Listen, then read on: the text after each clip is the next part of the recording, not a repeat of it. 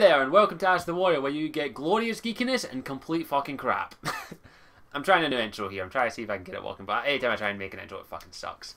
Welcome, clan, and welcome to the final Ask the Warrior for 2013. This is the Ask the Warrior for December. As you could tell, I'm wearing a Christmas hat, a different Christmas hat than I was wearing in the Legion of Geeks podcast I did yesterday, which, thank you for everyone who joined us. I do apologise that this Ask the Warrior is a day late.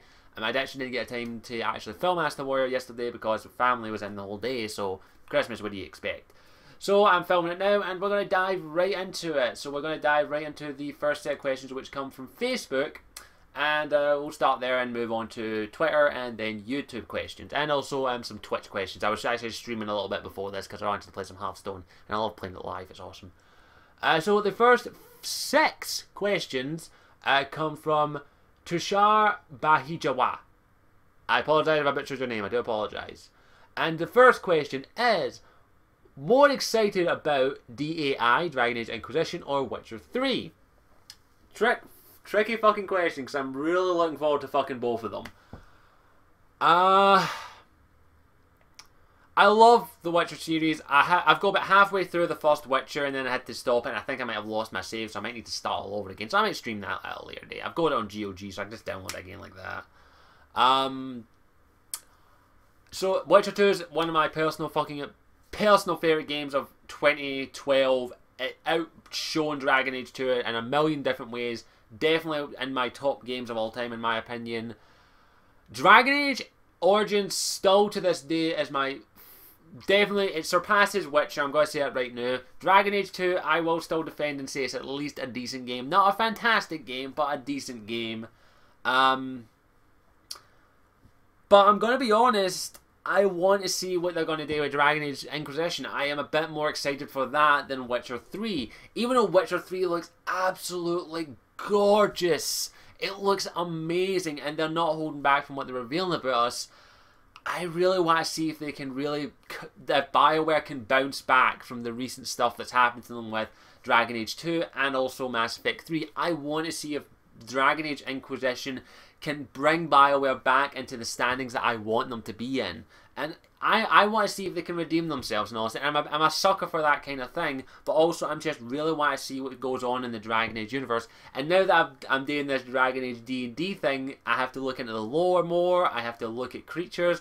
I've learned a lot more about Dragon Age than I did previously, even though I know the universe fucking pretty damn fucking well, better than I should know my uni stuff. Do me an exam on fucking Dragon Age lore, and I'll probably pass it with 50%. But yeah, I'm a bit more excited for Dragon Age Inquisition just because of all the stuff that's been shown, and also from what I've seen. It just looks absolutely fantastic, and I'm really, really fucking looking forward to it, I'm not going to lie. So it's Dragon Age Inquisition. I'm just a bit more excited for that than Witcher 3. But at the same time, I'm excited for both, and I cannot wait to play both of them. Also Cyberpunk 2077, that one I'm really excited for. Next question from Tushar, or Ushar. I don't know how to pronounce it. I do apologise. I'm sorry. What are you studying at university? For those who don't know, I am at university and I am studying cybersecurity and networks. That's all you're getting. I actually have my books over there, which I actually need to start studying. I've actually taken a bit of I've decided to take a week break, which was from the day basically I ended uni to roughly Christmas, to basically say I'm going to relax and then I'm going to study, because I actually have 2 exams in January. I studied that, and I don't want to go into too much about the course or where I'm at. I'm pretty sure you can guess if you just look up the course. But I am studying that, and I'm in the 3rd year of it. I was able to skip the first 2 years, luckily enough, due to my current qualifications with my HND in Computer and Tech Support. So I was able to skip the first 2 years, and I actually applied for university at the last minute because I actually didn't plan to go to university. I actually just wanted to take a year to work and then go to university. But then something happened in which it says, fuck it, I'll apply to university, and I'm in, basically. So cybersecurity networks, and I'm going to be applying for jobs. Actually, I'm going to apply for jobs for about 3 years, but I'm going to be applying for jobs in that field starting in January, abroad, hopefully. Next question, dogs or cats? Dogs. I love cats as well, but I've had dogs for as long as I can fucking remember, so dog person. I love cats as well. Cats are cute. So are dogs. Although I will say this way, cats are assholes. Dogs, some dogs could be assholes as well, but cats are just dicks.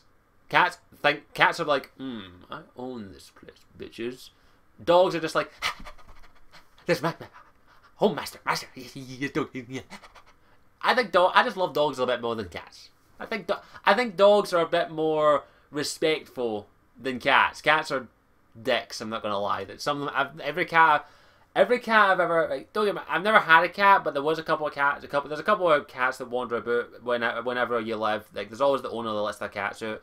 And there was a dick of a cat in an area I used to live called Smokey, and he was a dick. He was an absolute dick. Like, he was nice. He'd come up to you, he'd rub up you, you'd clap him, but if you did something weird or didn't let him go, like if you were just scratching him and then you just go to the wrong spot, fucking clawed you or tried to bite you in, fuck that cat. Fuck that cat. It's probably dead now anyway. But yeah, I'm a dog person. I like dogs. Fourth question from Tishiar or Hushar. I'm always confused. I don't know where you're from, and I don't want to look in your Facebook page to find out where you're from. But I think from the name, I'm probably thinking Middle East, maybe. I'm sorry. So I'm trying to think. I've known a couple of people who've had T's at the start of the name, and it's silent from the Middle East. So I'm not too sure if it's Ushar or Tushar. I'll go with Tushar because it sounds cooler. It sounds better. Fourth question. When is the next bunch of Dragon Age tabletop videos coming out? When we schedule it. I'm very surprised. I'm not going to lie. I'm very fucking surprised with the response that we've had from this. We'd planned on doing this for a while now. We originally planned on doing it with another friend of ours who used to be a YouTuber. She's gone now, not even going to mention her name. She was going to DM it, but then she disappeared and things happened. And then we talked about it. We talked about it for ages. We just went, we'd love to do it, but none of us are skilled DMs and all that. And I just said, I'll look into being a DM, and I did for quite a while. I planned it out, and then I was like, let's do this. And they were like, what? We're going to do it? And yeah, that's basically why we did it. And Lady Insanity was the last person we added to it. I initially just wanted to do 3 people, but Lady Insanity expressed interest in being in it, and and fuck it, we just said, right, 4 people, we can do it. And yeah, we are doing it. We are trying to do it a bi-weekly basis, like every second week. But it all comes down to one big thing. It all comes down to our schedules, unfortunately. And especially at Christmas time, I don't think there's going to be another session until after New Year's. And even then, it probably won't be until maybe midway through January, because I have exams to study for. And I'm pretty sure even in January, a lot of us are going to be busy. We will try and do the next one, hopefully, maybe in January. I would like to do it before then, but I can't guarantee it, because it comes down to scheduling, especially Christmas time is absolutely hectic. Even from Christmas to New Year is hectic for anyone. So, I don't know when, but we will try and schedule a good one, and please be patient. If we had more time, we'd do it every single week if we could, but unfortunately all of our schedules are hectic as hell, and we have the Legion of Geeks to plan out, and we also have this to plan out. So do be patient. We will try and get it out. And I know some people have said, oh, I wish you could go for 4 hours and all that. We're going to stick to 2 hours from now on. Maybe one time we will do a 4-hour one, but at the moment we're just going to stick to 2 hours. So be patient. We will try and schedule another one before Christmas, but I can't guarantee it. I've said if we can we do it before the end of New Year, but I can't guarantee it. So it'll probably be mid-January, because I have to study for my exams, set my exams, and then get used to my new timetable. And then need to find out what days I can actually do. But we will try and schedule it, hopefully, for mid-January. But if Ability, Alex, and MD and Insanity get back to me and says, let's do it on the 28th. In fact, let's do it. When's the next Saturday? If they say, let's do it on the 28th, which is this Saturday, I'll be like, okay, I'll see if I can. And I'll look at, if I can do it, we'll do it this Saturday. I can't guarantee it, though, unfortunately. So I will see what everyone's doing, but at the moment, I can't guarantee it. Sorry. But I will say this right now, thank you for the response. A lot of people are loving it. I'm getting a lot of people, I've actually had some people say to me, oh, you're a natural DM, and I'm like, thank you. I don't know why. A lot of people are liking the way I'm telling the story. Some people are loving the way I'm doing the game. And a couple of people have given me tips and helpful advice. I'm using a lot of people ask what rule set I'm using. I'm using a very custom rule set for it. I'm using the original Dragon Age rule sets, but also I've modified it more with the 2nd edition of Dragon Age D&D from the roleplay series done by It's Me JP with the DM Neil. He's given a lot of helpful tips throughout the series. I love roleplay. It's fucking an awesome series. I highly recommend it. If you've not watched it, go watch it. I'm using a lot of tips from him, and I'm using a lot of the rules he's used throughout the series. So it is second edition, but heavily modified. So I call it Neil D&D, basically. Neil D. There we go, Neil D. That's a new name for it.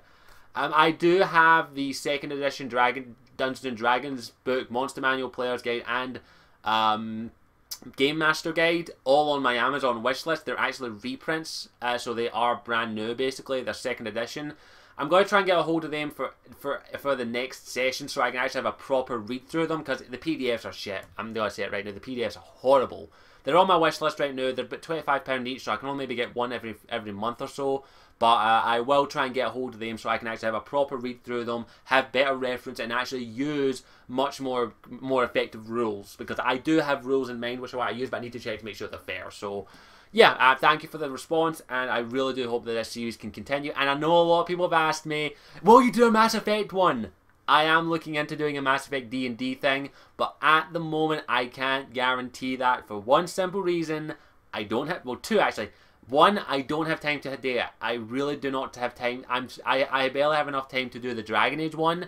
If I wasn't at university and this YouTube thing was my full-time gig, then yeah, I would fucking do a Mass Effect D&D game, and I would try and schedule it to match up with everyone. I would try my damnedest.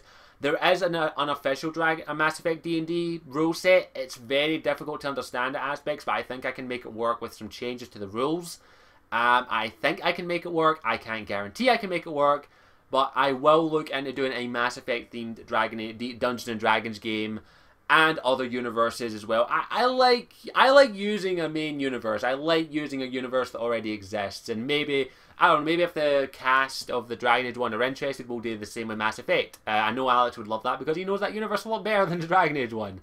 But at the moment, we're sticking to the Dragon Age one, and we'll see what happens. Maybe we'll have other members. I don't know. Maybe I'm really enjoying the Dragon Age one right now. And once I finish university, and if this YouTube thing turns into a full-time gig, I will try and do maybe one or two more Dungeons and Dragons themed series, basically, because I really do love doing them. I have a shit ton of fun doing it, and I want to do more of them. I really, really do. I just don't have a lot of friends that want to play D&D, unfortunately. So yeah, that's that. So thank you. Number 5 from Tushar is, what's your favourite colour? Purple. Fucking love purple. What is your typical, and it's the sixth and final question, what is your typical Xmas for you? Christmas, holidays, whatever. Typically we wake up, open presents, go up to my grand's. My grand's an awesome cook, by the way. She's an awesome cook, but I don't eat, basically we have a big Christmas feast. We have chicken, turkey, the sides, pigs and blankets, mashed totties, garlic mushrooms. Basically, it's very traditional. It's an old-fashioned one. It's just the traditional Christmas dinner you see, basically. There's salads, there's prawn cocktails, soup, dessert, it's very basic. It's very, very basic. We don't do anything strange. We don't do anything weird. And yeah, we don't do it. That's basically a traditional Christmas. Normally for me, after that, I normally only have a main and a dessert, because all the stars that we normally get, I don't like. I don't like soup. I don't like prawn cocktails. But we have a traditional one. Very, very, very simple. Nothing big. Nothing extravagant. There's a couple of drinks for everyone. I don't drink personally, but they have the occasional drink. I don't mind. As family. And we occasionally we give gifts up there as well. And I normally just go and watch the Doctor Who Christmas special by myself, because nobody else in the house likes Doctor Who.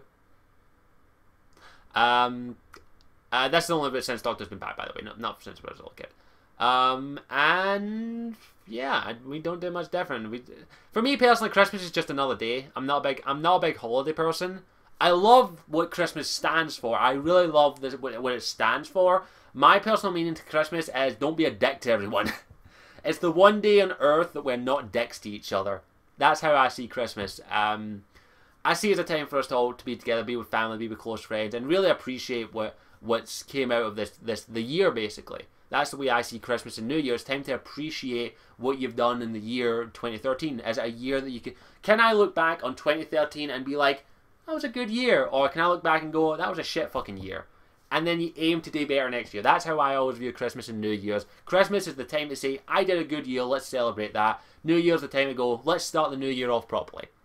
That's the way I've always seen it. I'm not a big I'm not a humbug. I love what Christmas stands for, but yeah, I like it. And can I say 2013 was a great year?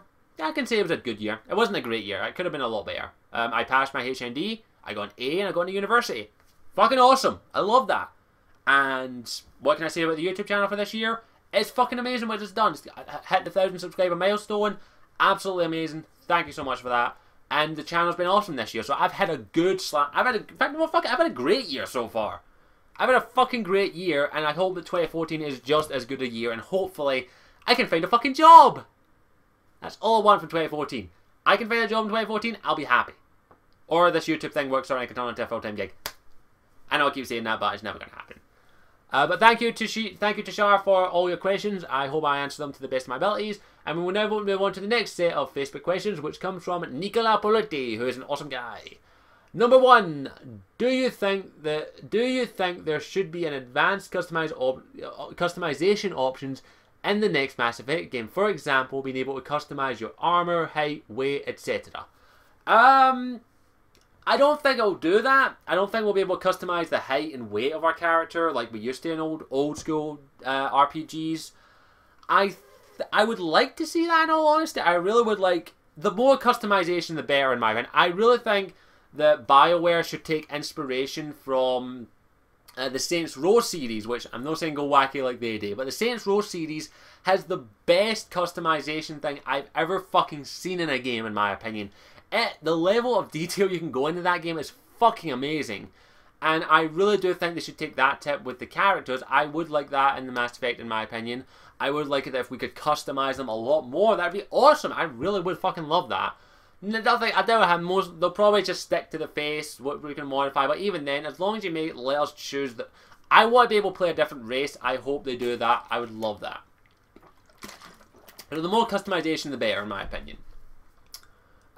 Nicola's second question: do you think Uncharted and Tomb Raider crossover in a comic book form is more likely than the present day in video game form?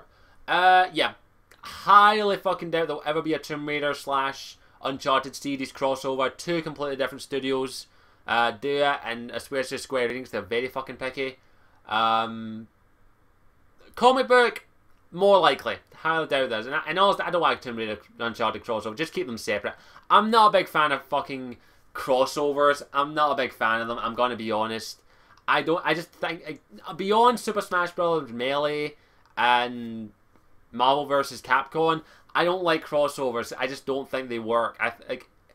Beyond like the Mortal Kombat style, what they've done, like Injustice and MK vs. DC, that worked. But at the same time, it didn't work. Like we couldn't, like MK versus DC, we didn't get MK. We got a watered down version of MK. So I would prefer if there was no. I don't like video game crossovers. I really don't. I don't like them. They very rarely fucking work. And when they do, they're okay, not great. So yeah, I wouldn't want a crossover in general. Number 3 from Nicola: what is your favourite Christmas memory? I can't fucking think of one.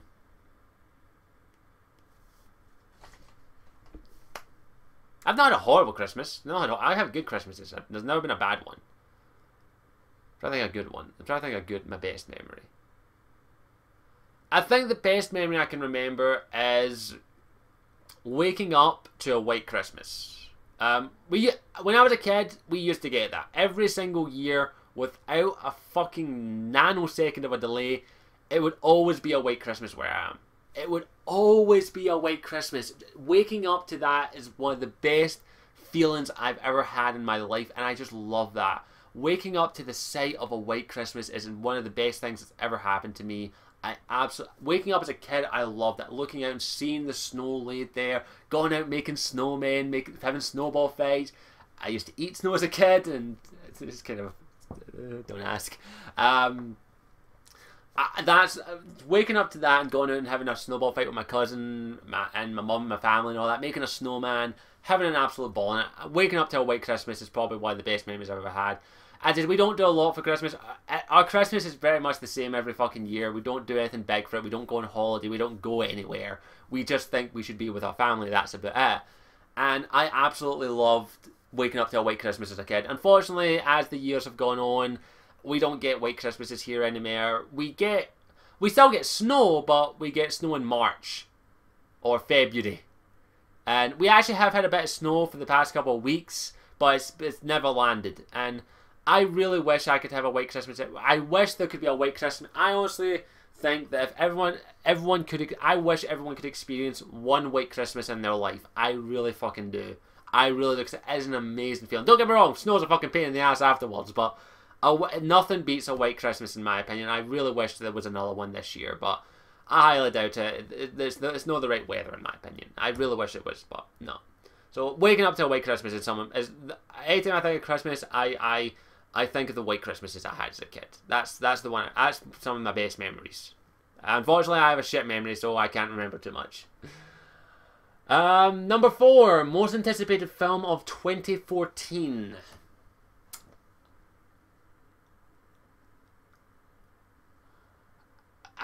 Okay, most anticipated is probably, maybe, I like the superhero ones. Captain America 2, especially. Ant-Man, I think, is coming in next year. I'm excited for that. I'm going to say this right now. There is one movie which you all know I've fucking raised on. I'm anticipating it because I'm anticipating it to fail. And I know that I will be watching it. It's the Man of Steel sequel / Batman vs Superman / Batman vs Superman vs Wonder Woman / call it a fucking Justice League film already, you fucking twats, if you just go hash it and toss the fucking Justice League. Sorry. I'm anticipating that to fail miserably. It'll make a fuck ton of money. I guarantee it. But I'm anticipating it to suck balls. I'm anticipating that for that reason, and I will rip that a new asshole if it is. I'm anticipating that. There's a little bit of hope left in my heart from when I was a wee kid. The wee Scotty in me is like, it's still got hope. It can still be awesome. And the big one in me says, shut the fuck up, you twat, you're wrong. I'm anticipating it to fail. Most anticipated is the superhero ones and Man of Steel 2 / Batman / whatever the fuck else I called it. I'm anticipating that because I am really wanting to see how bad it is. I have very little hope for it. Very, very fucking little. In all honesty, I'm near enough on the verge of not going to go and see it, but I probably will. So I will say I'm anticipating that because I want to see how bad it is. And I fucking hope that I hope it's not bad, but I know it's going to be. I know it's going to suck. I just know it in my gut that it's going to suck. And my gut's very rarely wrong. Final question from Nicola. Oh no, there's 2 more questions. No, that says it's final question. 5th question. In the Assassin's Creed franchise, which assassin did you find the most... Oh no, there's 2. Most interesting between Altair, Ezio, Connor, or Edward, and why? Ezio, boring as... Altair, boring as shit. Ezio, charismatic as fuck. Fucking loved him. Connor, dull, bland. Could not stand him for fucking 5 minutes. Edward Kenway is my favourite by hands fucking down. I loved Edward Kenway's story. I fucking loved it. I loved his character. I loved the performance. His story was fan-fucking-tastic.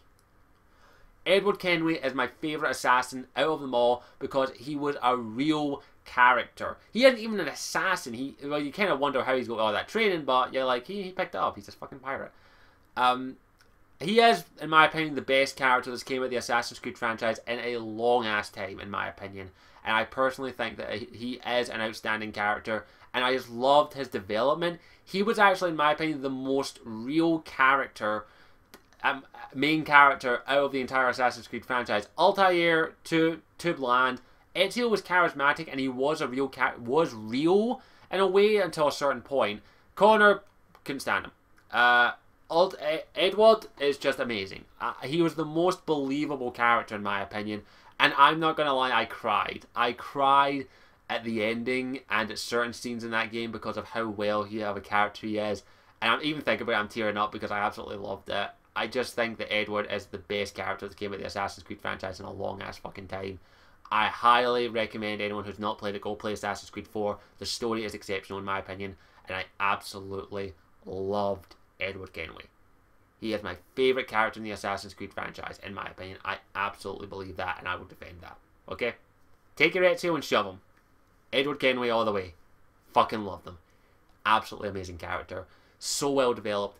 And I can't tell you why I love him without going into spoilers. And I don't want to do that. Because I wouldn't want to spoil it for anyone. But I'll say this right now. What we find out about him with his flashbacks and at the ending, it broke my heart. But at the same time, it made me smile. It was like, oh, it's so sweet.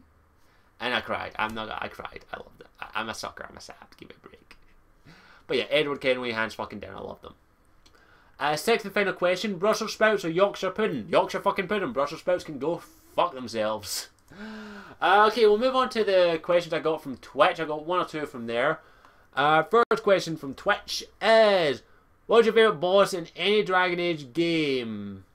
Yeah, I've already answered that. I've already answered that in a previous Ask the Warrior. What is your most anticipated game of next year? Already answered that. And what... Oh, this one's interesting.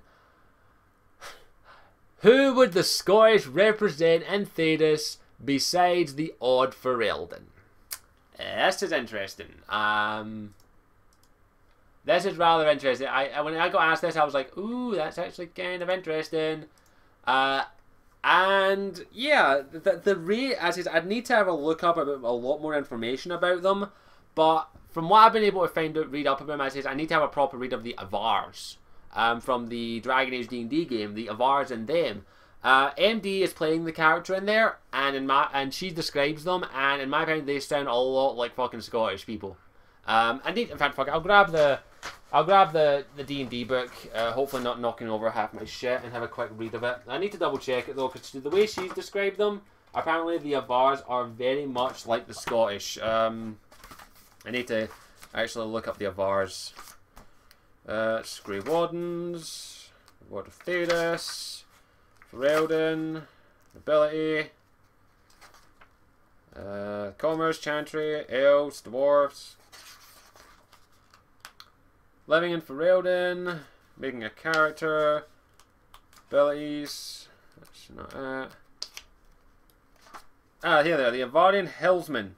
The Avarian Hillsmen, also known as the Avars, are rugged human people who make their homes in the Forsback Mountains. In centuries past, they were of the many barbarian tribe that lived in and around the Ferelden region. When the Alamari clans united 400 years ago under the first king of Ferelden, the Avars refused to join them. The Hillsmen were too independent, too proud, and too stubborn to pay homage to any king.